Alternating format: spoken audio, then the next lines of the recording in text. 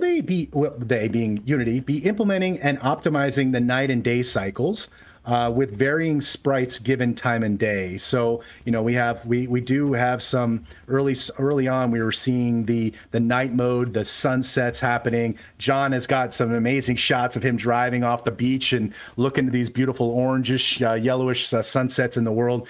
You're really experiencing, as you said earlier, Andrew, about, you know, the taking the in real life experience and getting it as emulated as close as possible in world. So this question is more on the sprites themselves. Curious about, like, maybe their spawning effects are more prominent in night versus day and things like that. I don't know, maybe Justin, you want to take this maybe? Right. Yeah. I'll go into some of these more specific questions. So, you know, again, this all goes back to what we're saying earlier, that we're collaborating with Unity. We're taking a very holistic approach to this. So yes, we are working on several specific tasks.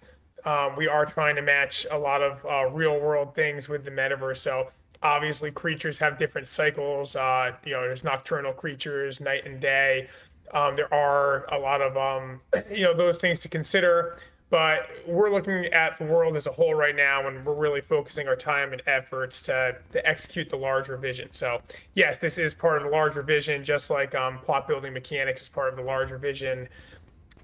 So yes, that's the short answer. We're implementing all these changes to give people an engaging, fun, smooth, playable experience. I think Justin summarized it. At the end of the day, the mechanics have to be first, and then the artistic elements will follow.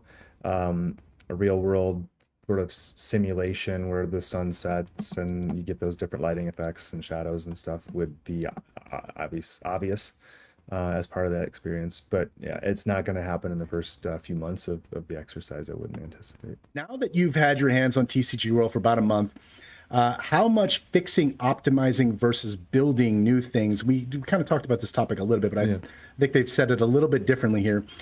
Fixing, optimizing versus building new things, would you say your team has already done? So a month in here, just about a month in, a little bit over a month actually, into the contract. What would you say so far? Yeah, I'd say there's an assessment period, right, where we have to really understand what's happening, what's been built over the last 18 to 20 months.